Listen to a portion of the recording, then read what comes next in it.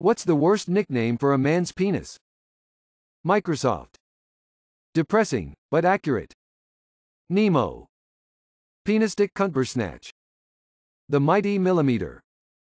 I use the angry inch. Dildon't. Princess Sophia. No, more like Kroll the Warrior King. Captain Bird's Eye, because it looks like it's wearing a polar neck and winking at you. Little guy. Ah, he's shy. Beatrice. My ex called it this and I went soft almost every time she used the nickname.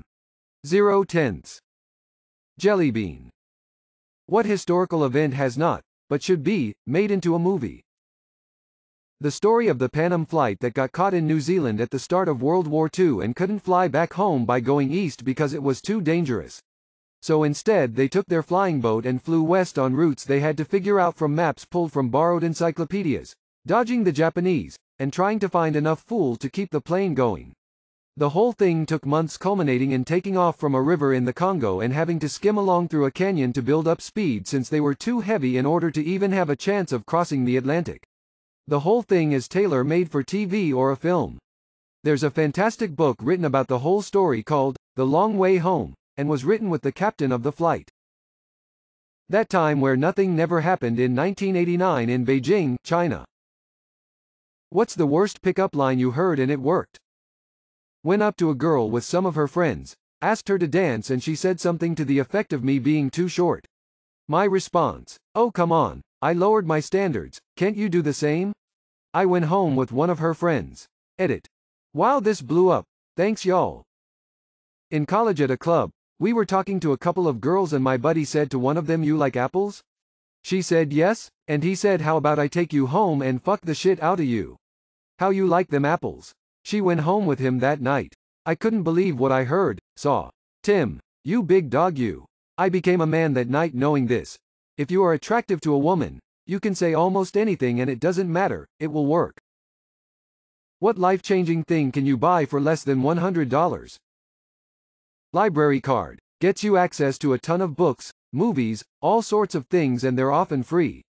Just need to live in the area. A condom. 10-foot phone charger cord. If you have gone totally bankrupt and those are your last $100, a gym membership. Gives you a couple of months of access to a locker and a shower for you to find a job in the meanwhile. I got one of those cheese graters with the hand crank. Like Olive Garden. Pinched fingers, pinched fingers, pinched fingers, pinched fingers. Carbon monoxide detector. Plug it in your bedroom. That way if there's the 1/1,000,000th chance your appliance or heater or whatever malfunctions you'll at least wake up before you die from suffocation in your sleep. Edit. I mean wake up before you die so you can leave.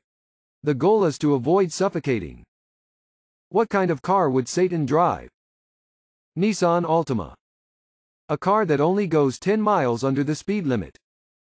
So a Prius in the left lane? Rolls-Royce Phantom with fire red and black interior. Hell yes. A Tesla converted to run on leaded gas. Antique Chrysler. An antique Chrysler. # Lamborghini Diablo. Oh shit, forgot all about the Diablo. That has to be one of Satan's cars. Coupe de Ville. Lucifer's car is a tuxedo black 1962, first-generation Chevrolet Corvette C1. I mean if you go by the show which I loved LOL. Sweet Tooth's ice cream truck from Twisted Metal. The PT Cruiser.